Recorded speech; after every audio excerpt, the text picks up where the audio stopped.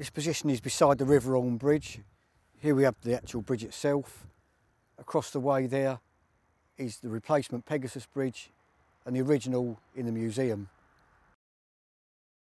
As you can see from the sign, that direction is Benneville and going east is Ranville.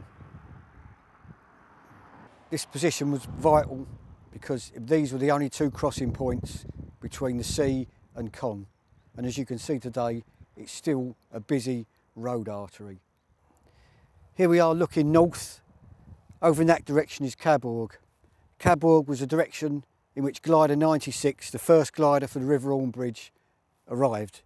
It took a dogleg route in towards the landing zone, and Staff Sergeant Roy Howard, flying it, gradually reduced height, and there were 50-foot trees where they are today.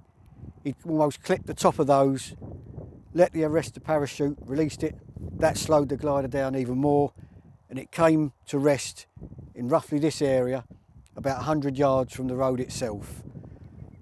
The men themselves, Lieutenant Fox's platoon, immediately got out of the Horsa and set up a position of all-round defence around the glider. And there was no firing going on, everything was silent. They then began to get across this ditch, up onto this lane.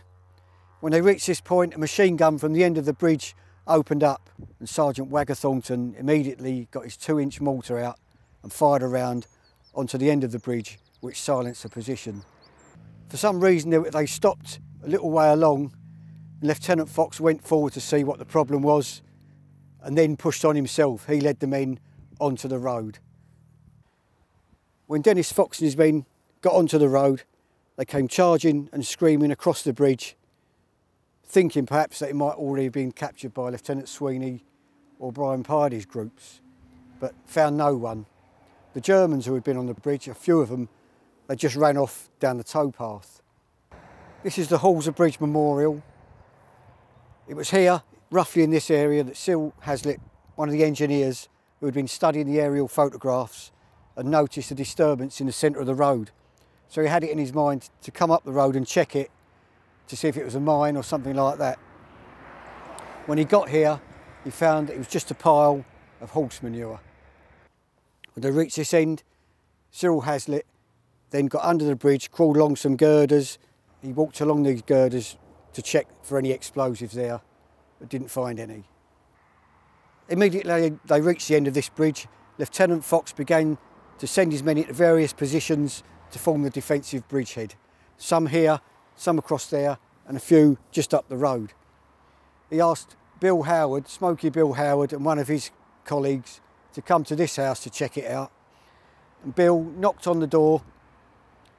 After a while, a light went on, the door opened, and it was a Frenchman in his pyjamas, and he could just see in the background his wife.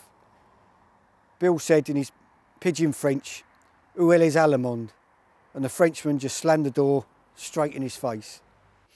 It's highly probable the Frenchman did this because the Germans had done a number of invasion exercises where they had forces pretending to be British, knocking on doors, trying to catch French people out.